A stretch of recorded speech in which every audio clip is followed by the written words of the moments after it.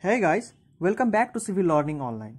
And guys, today in this video, I'm gonna design a rectangular channel which is a numerical from the fluid mechanics. And guys, if you are facing any kind of difficulty in reciting the formula about the design of the circular sewers, then you will have the link of that video in the description, as well as a numerical based upon this design of circular sewer.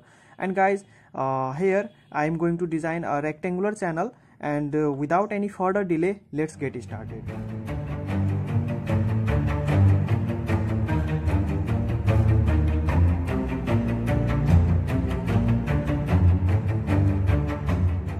So before starting the solution of this numerical, let me first read out the question for you guys, and then we will proceed with the solution. And the question says, a rectangular channel of 5 meter has a depth of 1.5 meter, means the width of the rectangular channel is 5 meter and its depth is 1.5 meter. Similarly, the slope of the bed channel is 1:1500.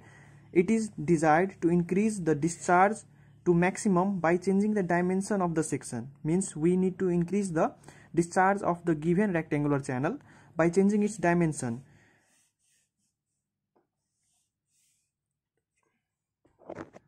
For constant area of cross section, slope of bed and roughness of the channel, find the new dimension of the channel and increase in discharge. Assume other values if not given.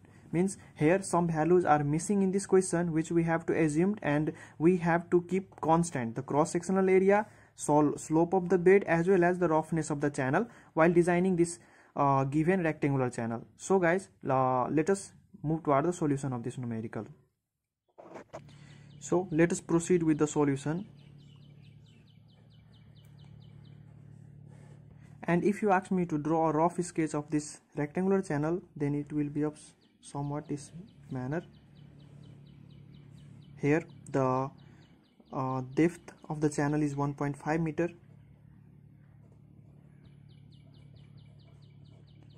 as well as the width of the channel is 5 meter. So in very first step, what we need to do is we have to calculate the area of this channel. And before that, let us first write down the given what we are provided in the question. And we are provided that width of channel B equals to 5 meter. Now depth of channel D equals to 1.5 meter. Similarly, now we can calculate the area of the channel, area of flow. So therefore area of flow will be equals to B multiplied by D, means 5 times 1.5 will be equals to 7.5 meter square. Now after calculating the area of flow, we are provided with the slope of bed, and the slope of bed is 1/1500. Now let us assume that here in the question it is mentioned that assume other value if not given. So let us assume that the changes constant is 55. So we can write it here, let changes constant equals to, let this be denoted by C, equals to 55.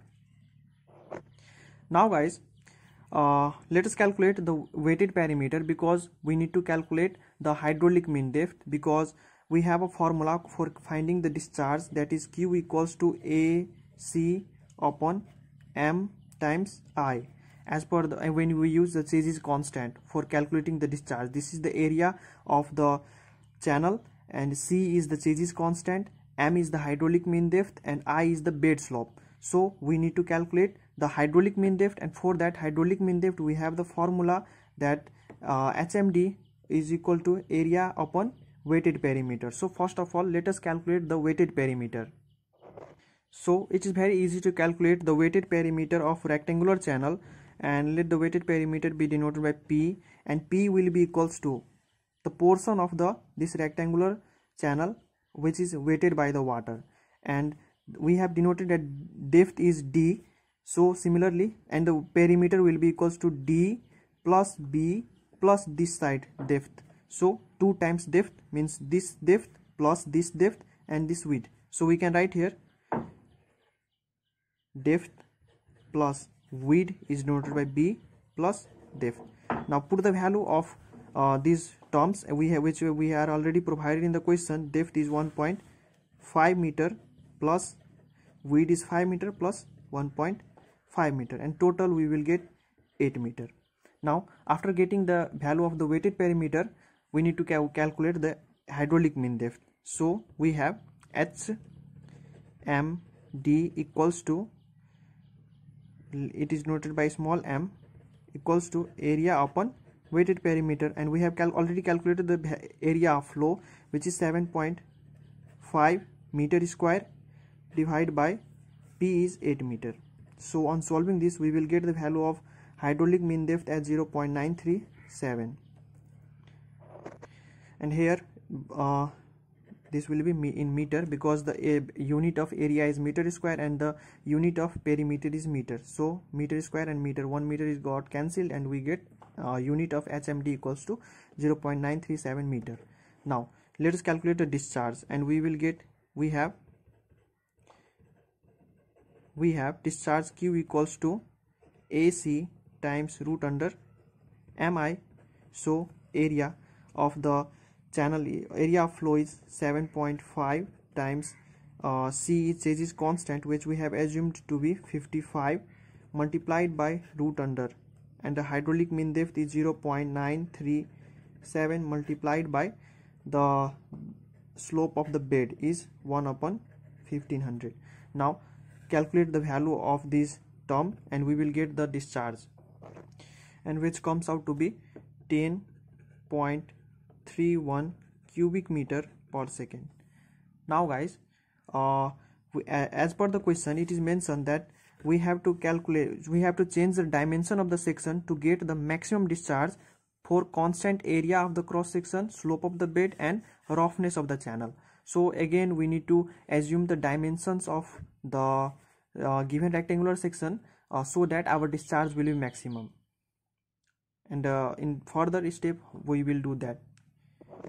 So guys, now what we will do here, as per the question, we are asked to calculate the maximum dimension for the maximum discharge and keeping our area constant. So we need to assume that our new dimension, so let for maximum discharge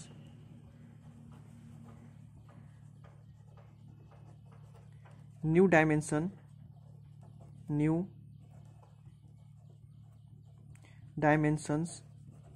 b dash equals to width of channel. Similarly, d dash equals to depth of channel for maximum discharge.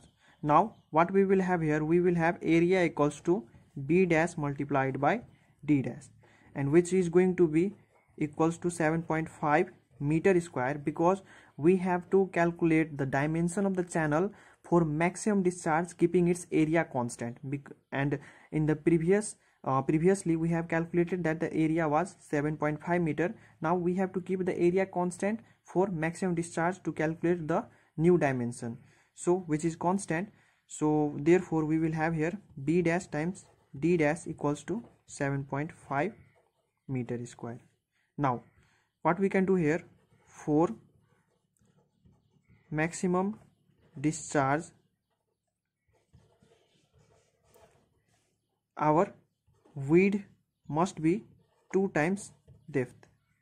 This is the condition for the maximum discharge in case of rectangular channel. Later I will add another example based upon the design of the trapezoidal channel for the maximum discharge. We will see that example in upcoming videos.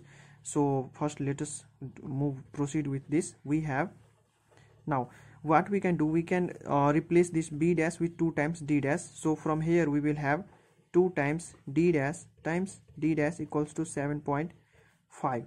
Now from here we can calculate the value of d dash, which is going to be 1.937 6 meter. Similarly, d dash will get d dash square and d dash square, and this 7.5 is divided by this 2, and after dividing we need to put the root, then we will get this. If you ask me then how this came, let's see here. 2 times d dash square, because d dash multiplied with d dash got d dash square, times 7.5, and further it will become d dash square equals to 7.5 divided by 2. Now after dividing, bring this root, then we will get the value of d dash to be 1.936 meter. Now after getting the value of d dash, calculate the value of b dash, and we have b dash equals to 2 times d dash. So for maximum discharge 2.936, from here we will get the value of b dash equals to 3.87 meter. Now guys, we have come to know, now we have d dash equals to 1.94 meter. Similarly, b dash equals to 3.87 meter. Now after getting the new dimension, let us calculate the weighted perimeter. So we will have weighted perimeter equals to, let this be denoted by p dash equals to d dash plus b dash plus d dash. So we will have here 1.94 plus 3.87 plus 1.94. On solving this, we will get the value of weighted perimeter equals to 7.75 meter. Now after getting the value of weighted perimeter, let us calculate the hydraulic mean depth, and we have again HMD equals to area upon weighted perimeter, and for the maximum discharge condition also area is kept is to be maximum. So the area we have calculated previously, which was 7.5 meter square, divided by weighted perimeter, so we will get 0.967. This is our HMD. Now guys, what we have to remember that now HMD, we have HMD corresponding to the maximum discharge d dash by 2, means half of the depth. So we have calculated the value of d dash as 0.94 divided by 2. These are the conditions which one need to remember while calculating the numerical based upon the rectangular channel when we are asked to calculate the maximum discharge. So for maximum discharge condition, we have to remember that our HMD is going to be half of our depth, so it is going to be 0.97 meter. Two things we have to remember: for maximum discharge, our b dash was equal to 2 times d dash, and our HMD is half of the depth in case of rectangular channel. So therefore our maximum discharge is going to be